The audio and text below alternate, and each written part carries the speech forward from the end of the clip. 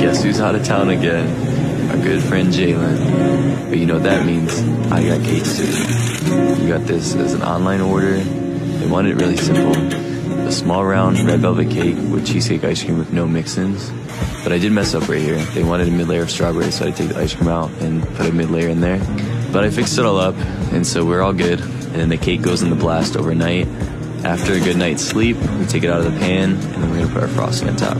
We're gonna start to smooth it off the edges and get it to fall off the edge. And we're gonna smooth it out on the edges.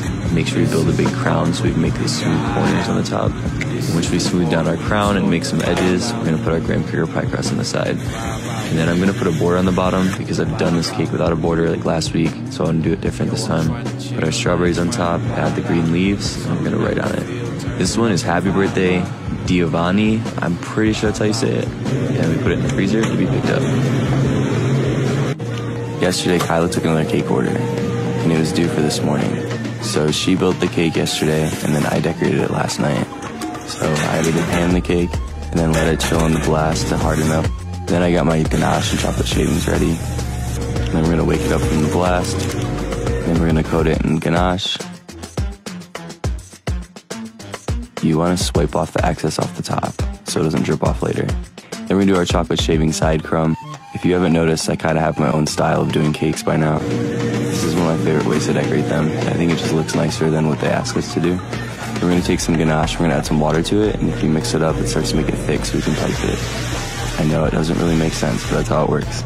I'm pretty sure it's due to the cornstarch and oil in it reacting with the water. That's my best guess. But either way, it looks really nice and tastes good. And they didn't want any writing on top. I hope you like chocolate.